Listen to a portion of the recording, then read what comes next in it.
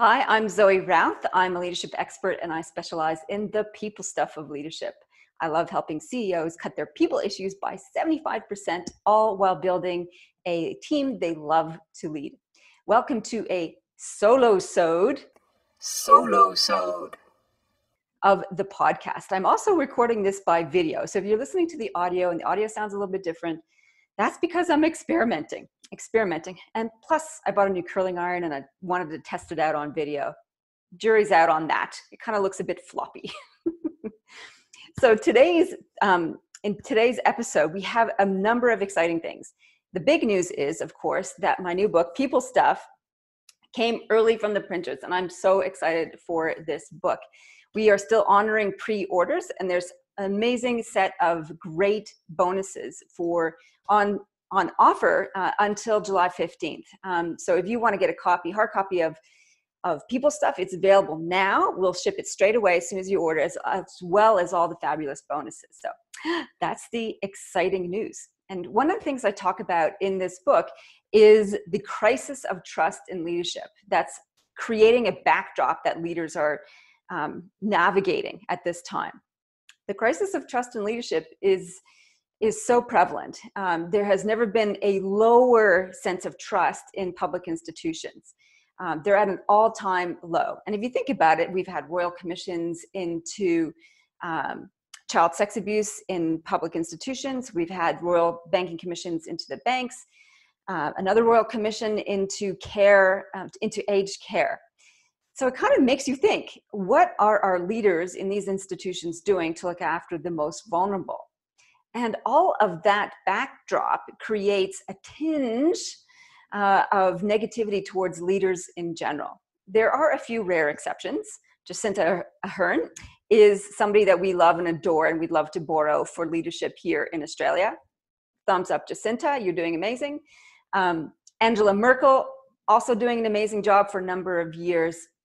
And Mary Robinson, who chairs the elders group. So ladies are totally winning it right now in terms of exemplifying really solid, trustworthy leadership. In any case, we've got this background of distrust happening when it comes to leaders. And now we layer on top of that the pandemic, and we have a lot of challenges that leaders are facing day to day in their organizations. There's a lot of tension, and there can be a lot of conflict.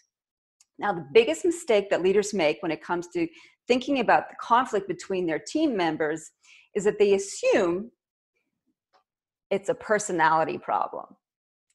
No, not at all. This is a huge myth.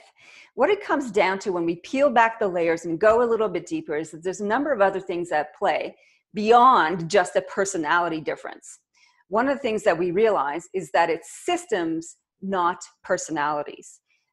The way that we set up our work can cause tension between people. And some common systems to find the source of this tension are things like remuneration, promotions, resourcing, and recognition. If you do these badly without any thought behind them, without any structured and documented protocol, this can lead to lots and lots of tension between individuals, which can look like a personality problem, but isn't essentially. The second myth that we want to bust around this personality conflict is that it's, what do my notes say here? Oh yeah, it's worldview. It's about values, how people see the world, how they act in the world. That's at conflict with another person's point of view. So perspective is really central to how people show up and operate in the world. And it's those differences, not necessarily personality, that can cause conflict. And the third myth to bust is that it's not personalities, it's stage of leadership maturity. And there's been a lot of wonderful research and writing on leadership maturity from the likes of Bill Torbert, originally Claire Graves, Don Beck and Chris Cohen, Suzanne Cook-Grauder, and Ken Wilber, to name just a handful of great luminary thinkers around this idea of leadership maturity. And essentially what it says is that people grow and evolve in stages, that our values shift, how we see ourselves, how we see the world can shift and evolve over time. And the general pattern is that we get more and more expansive in how we see ourselves in the world.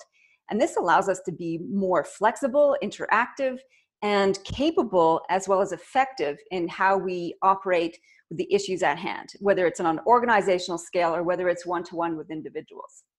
So how does this insight help you? If it's not personality problems, but it's systems, it's worldview, and it's stage of leadership maturity, what can you do? Well, the first thing is that it helps us as leaders to stop judging, to stop saying, oh, it's just their personality, I don't like their personality. And it kind of ends that roadblock that we have when we have this conflict. That helps. The other thing that helps is that it allows us to dig a little bit deeper below the surface of this apparent conflict to see what we can actually do to change things. And there's two things you can do. You can look at your systems and tweak them so they actually set people up for cooperation and collaboration instead of conflict. That's a big piece of work, and it's so important to do. And the other thing that we can do is that we can look at our people and ask ourselves, are they equipped from a worldview point of view, from a leadership maturity point of view, to handle the challenges that they're facing? And we probably need to do some development with them to build their people skills, to build their leadership thinking skills.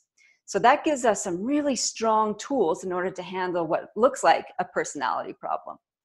Okay, so that is a small snapshot of what is encased in my beautiful new book, People Stuff. You can go and order a copy or several copies. That would be really awesome. On my website, the link will be in the show notes, where you can go ahead and get the pre-orders before 15th of July with the special bonuses. And if you're not on my newsletter list, what the? You're totally missing out. It's where I do make announcements like the book launch, like I advertise and announce special events like my Hot Potato series, which is all about how to deal with prickly pandemic people stuff problems. Yes, nailed that. That was actually really hard to say. And what else? Oh yes, and general awesomeness. I publish a weekly newsletter as well as a weekly podcast. It's all on the newsletter. It's all free. The link is in the show notes. Go there, sign up. See you later. In the meantime, live well, lead well.